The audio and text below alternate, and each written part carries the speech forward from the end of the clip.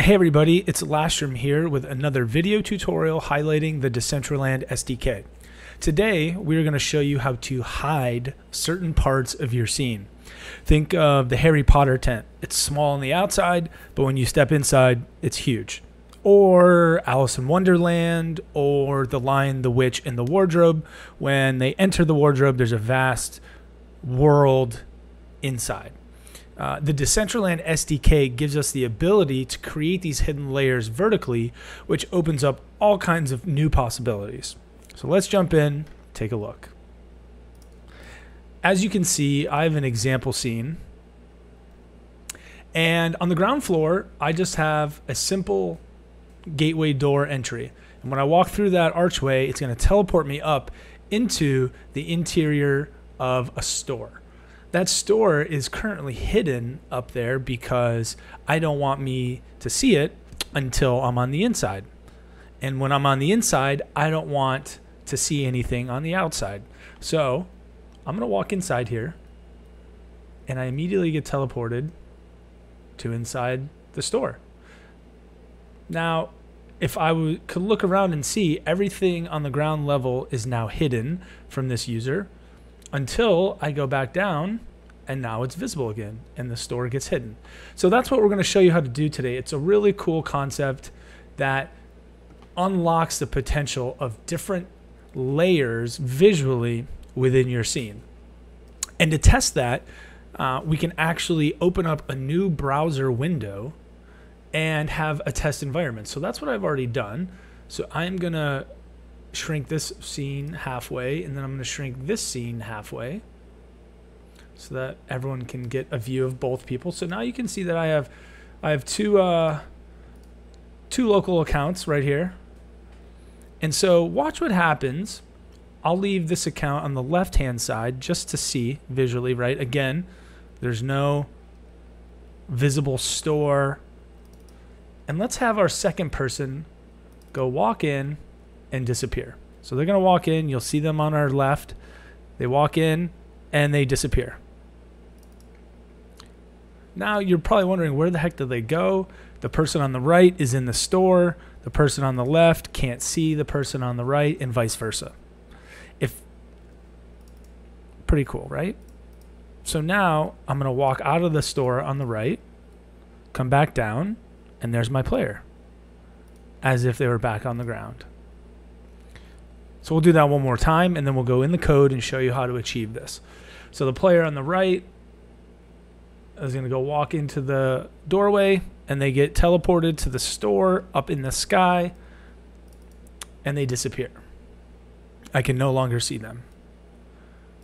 The person in the store, even though there are walls, everything on the ground is hidden. I'm going to walk out of the store again through the teleport, and look, I appear.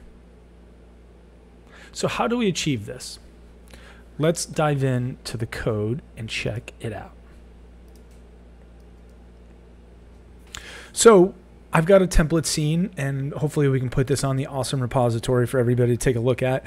I've done a couple things here. Is I've spaced out the code quite a bit, and I'll zoom in for everyone to see. But I've added spacing here so that as I'm discussing these topics, it's easier to understand the code that I'm talking about versus get all confused of all the code bunched together. Just know that in code, vertical space doesn't always matter.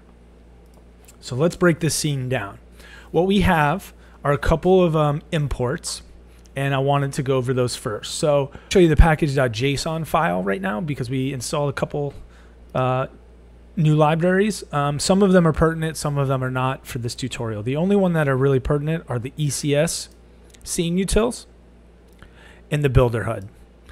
The builder HUD is a different video tutorial and a library that allows us to visually move items in 3D space so that we don't have to compute the math. We definitely need the ECS scene utils for the trigger areas of our scene. So once we've installed those, then in our scene.json, what we need to do to move players in a scene is actually have this additional required permission. And you can find all of this on the documentation page at docs.decentraland.org. and just search for move player, and this page will come up. So we have now the permission to move players within our scene, again going from the ground level up to the top level. So now that we've set our scene up, let's go in and check out the code. Again, we're importing our utils libraries.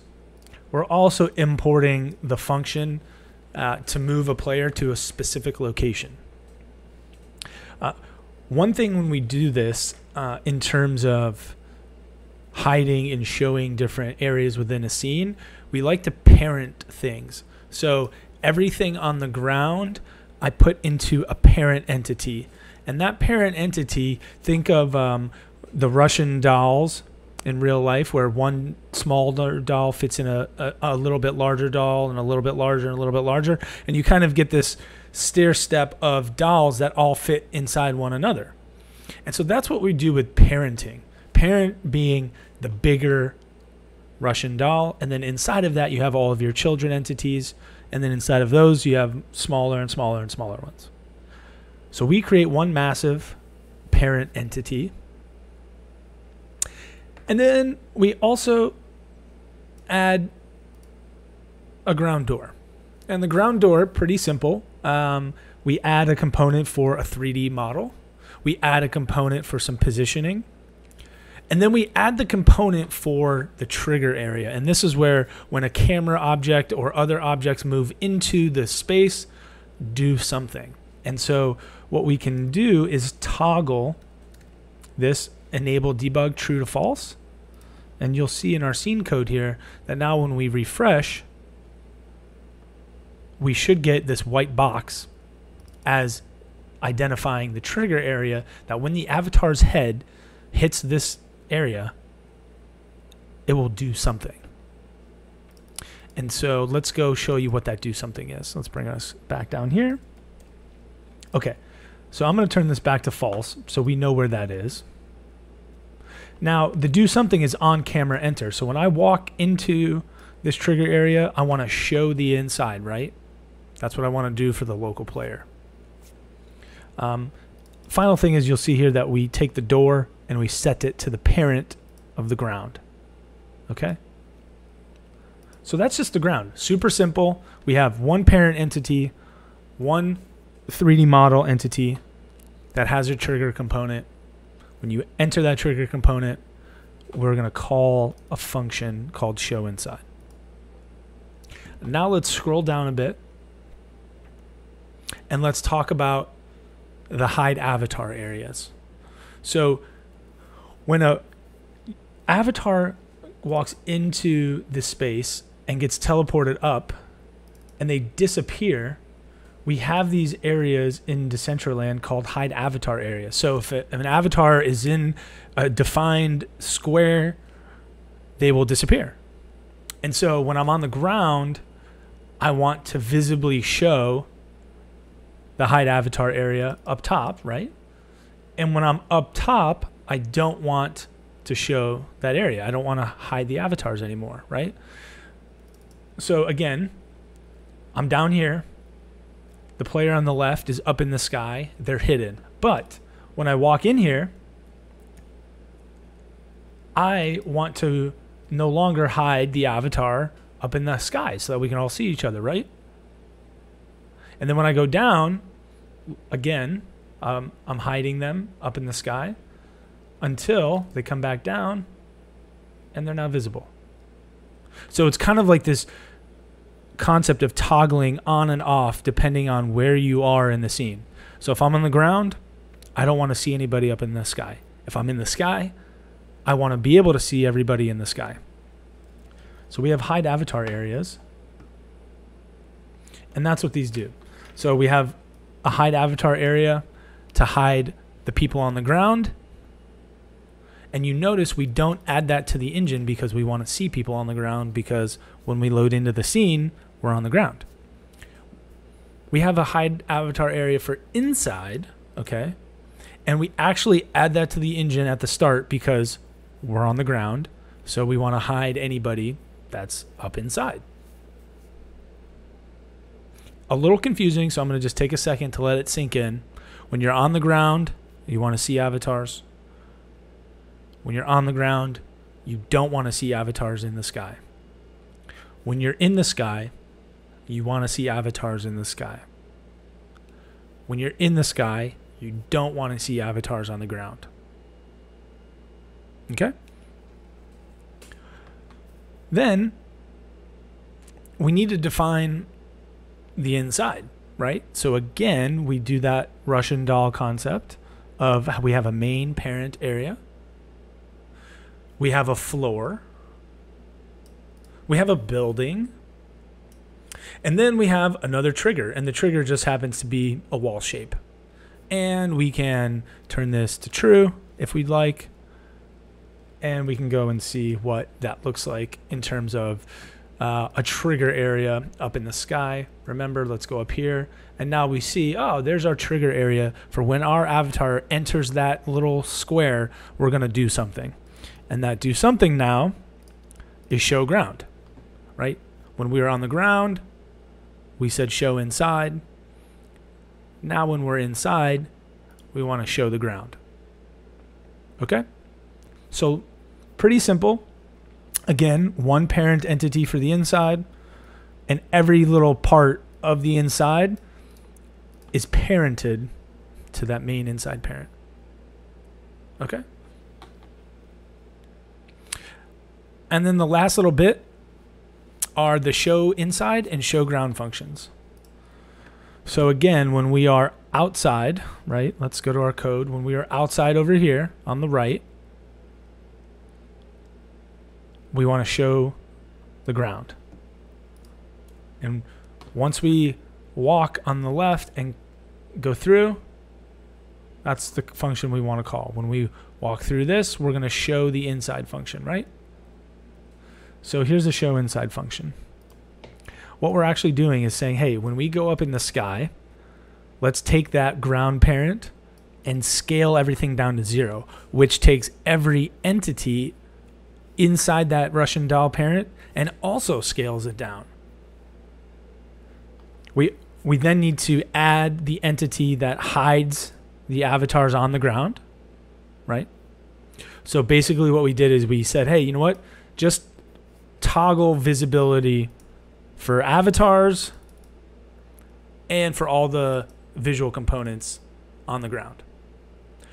But since we're up in the sky inside, we need to toggle on by setting the scale to 1 of everything of the inside parent. And then we also said, hey, you know what? We need to remove that hide avatar on the inside because we're up inside. We want to see other players. And then the final bit is we actually need to move the player to the position to be inside. So let's walk through that one time in the code again.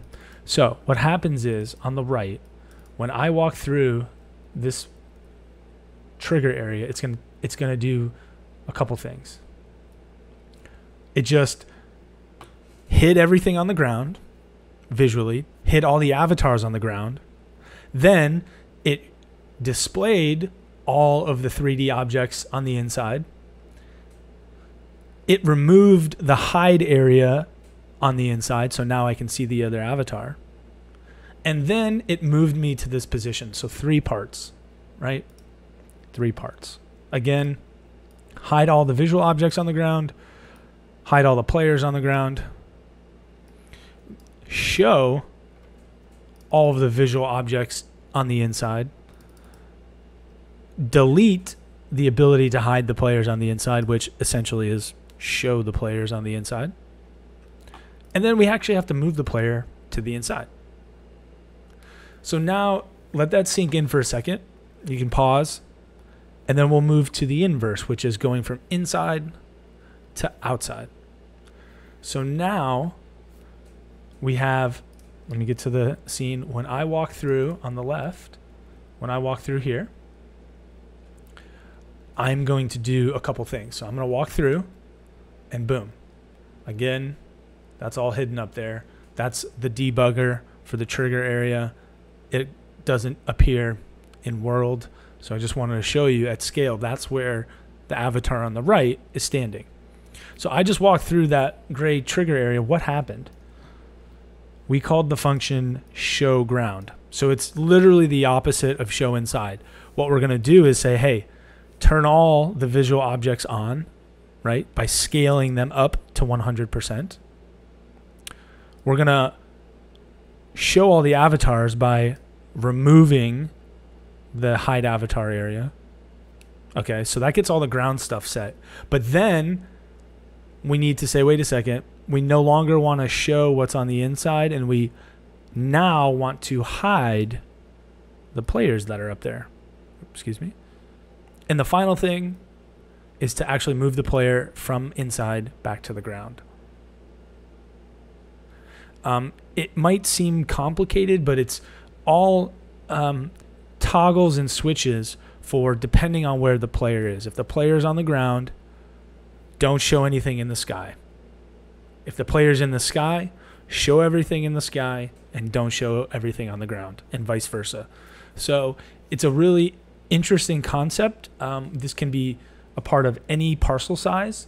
I believe Samsung does this very well, where you can have different areas in your scene feel different based on where you want the player to go. So maybe this is a really tiny building, and when you enter it, boom, they're in a massive interior that would fit in a smaller tent like Harry Potter. So I'll just recap this one more time as I'll get both of our avatars down below. And then we will wrap it up, as we are just over 18 minutes on this video, trying to keep them around 20 minutes in length. So to recap, again, this scene is about hiding a specific area within your scene and then revealing that area once a player is actually moved to that area. So here we have two avatars on the ground, and one of them is going to walk into this portal area, and they're going to be teleported up into the sky building.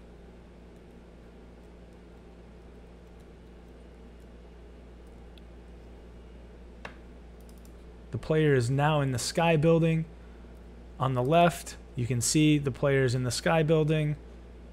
Yay. They're in the sky building. And the player on the right can't see them at all. Has no idea where they just went. When I join them on the right, they can now see me. And we can hang out and wave to each other.